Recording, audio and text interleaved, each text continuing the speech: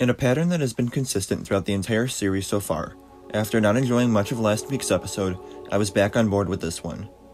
There are still some things that I can't get behind, but overall I liked how this episode really spent the time to focus in on the characters. It's a shorter episode, but a good portion of it focuses on the relationship between Fury and his wife Priscilla. There's a brief flashback scene where we see the two of them together in France after the events of Avengers. On the surface, it's just a brief conversation between husband and wife, but we actually get a deeply emotional moment between them as Priscilla shares a poem with Fury. I love the inclusion of that poem because of how it relates to the overall theme of the series, of finding a home and a place where we feel like we belong and are loved. I haven't been blown away by any of the flashback scenes. I do feel like this series is just missing that wow factor to it. Like I mentioned last week, it's not fully committing to this spy thriller genre, but it's also trying to act like it is, so we're kind of left in the middle. But every time we go back in time, it serves a purpose for that episode and the series as a whole. It never feels like it's just a way to extend the runtime and get some more footage in there. The poem is called back to later on during another powerful moment between Fury and his wife. After learning that she's been told to kill Fury, the two of them have a moment at the table, and I appreciated how the scene was shot. It was all either over the shoulder or just straight on the character speaking, jumping back and forth through the entire conversation, never including them both in the same frame. It made their relationship feel very tense and distant, helping to create some stakes and tension in the moment, especially when they both place their guns on the table, making us assume that someone isn't walking out of there alive. We get the story of how Priscilla chose her form, and while I still wouldn't say I care a bunch about this character, this episode and the way it fleshed out did a lot to connect to the audience with her, to the point where, if or when she dies, I can feel myself having some sort of reaction, because we've taken the time to get to know her on a deeply personal level.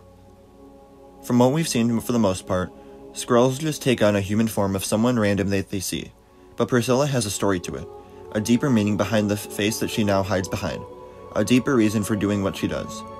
I don't know how much we'll follow her now that she's probably on the run from Gravik and the Skrulls, but I'm able to appreciate what the character has brought to these past two episodes.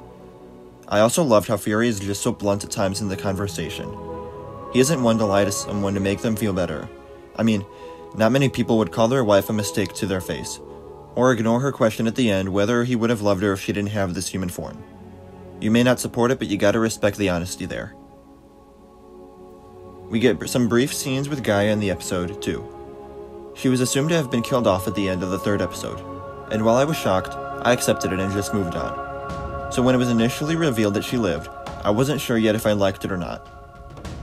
We're taking back to the end of last episode, and we see that she gave herself extremis powers before she fled the Skrull compound, allowing her to survive the gunshot. Although it wasn't anything special, I did like getting to see a bit as to how the machine works. And while I was caught off guard by her surviving, the scene between her and Talos later on did help me come around on it. Part of the reason I was confused as to why they would have killed Gaia off is because Emilia Clarke would have only come into the MCU for 3 episodes, and then be done, and I found that hard to believe. But the scene between her and Talos really lets Emilia Clarke act and give this emotional depth to the character. I still think I need more time with her to get on the same level as someone like Priscilla, but I'm hoping we get that next episode after the shocking way this episode ended, with Talos' death. While Gaia was able to come back from hers, Talos' death did seem pretty permanent here, and if they brought him back to life, for a second episode in a row, I feel like we as an audience couldn't believe any death for the rest of the show. I was surprised that they killed him off here, but I think I like the way it was done with Gravik and as a part of this larger action moment. And it was right after Talos helped to save the president, and then the soldier accepted him as an alien being with Fury, so I think that small moment will have a big impact down the line when it comes to Gravik's movements and the Skrulls' search for a peaceful place to live. And now that Talos is dead, hopefully Gaia steps up to fill his shoes and we get a lot more of her in the final 2 episodes of the show. The last big thing to come out of this episode was the official reveal that Rhodey is a Skrull. I feel like it was left up to interpretation for a good portion of the episode. Like during the conversation with Priscilla, we could assume he was a Skrull, but there was also just a chance that he was working with them for some reason. I did like how the reveal was done, and how it's kind of been different with each Skrull imposter so it doesn't feel too repetitive. The only thing I'm confused about is whether or not Fury knows it. He heard Rhodey's voice too when he was listening in on the conversation, so he should know that he wanted Fury dead. And he mentioned that there was a Skrull imposter close to the president, but he never came outright and accused Rhodes of being a Skrull. This could just be him playing his cards close to his chest and waiting for something. But this kind of slow burn doesn't interest me at all that much, at least in the moment. If there's a better payoff later on, then maybe I'll come around on the process. What did you think of the 4th episode of Secret Invasion?